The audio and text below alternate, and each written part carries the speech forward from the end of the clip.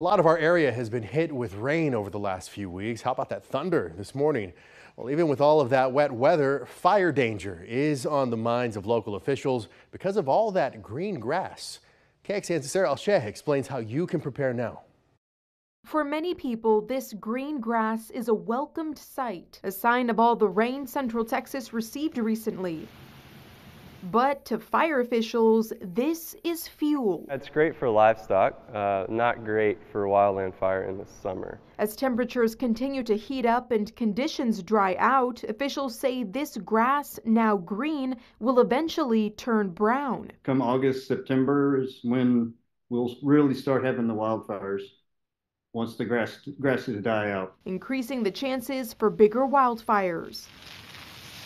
The larger fuel, the larger flame length that we would have to deal with in the future, the hotter fire and longer burning fire that we'll have later this summer. The Kyle Fire Department says the time to protect your home is now. The best thing they can do is mow their yards, keep their vegetation down. Even if there are fields around you that are going to be tall, if your grass is short, the fire goes slower. Fuel mitigation is the main focus for Bastrop County ESD2 Community Risk Reduction Officer Colton Curls. Over the next couple of months, Curls expects conditions to grow hotter and drier than normal, which means a busy, potentially late summer or fall fire season for us in Central Texas. Sarah Alsheh, KXAN News.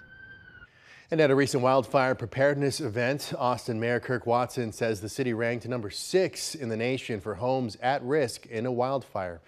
Going in depth, there were 59 wildfires here in Central Texas last year, burning more than 4,000 acres. The largest was the Moore Peak Fire, which burned 700 acres. The majority of those fires sprung up in July and August, with only one in May and one in June.